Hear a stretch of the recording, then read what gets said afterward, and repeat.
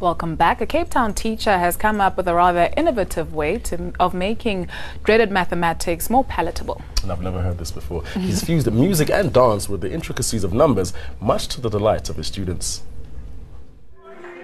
Kurt Minar has been teaching mathematics to high school pupils for the past 8 years. But his methods are far from conventional. Minar spices up almost all things numbers, from times tables to calculus, with a bit of rap and dance.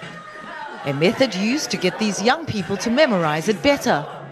How did you come up with this whole concept? Man, I think firstly I struggled on school.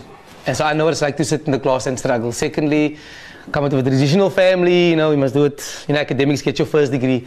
And then I've been dancing all my life for a very long time, and I kind of just decided to put the two together, the whole creative side, the rapping, the DJing and the dancing.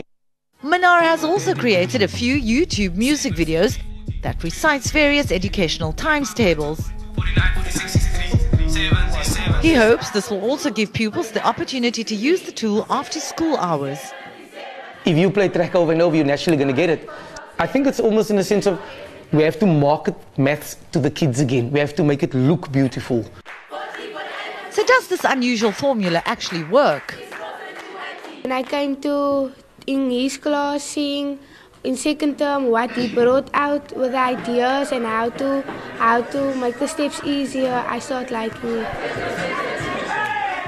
Having struggled with mathematics myself growing up, so who would have thought that now you could actually start a band using numbers?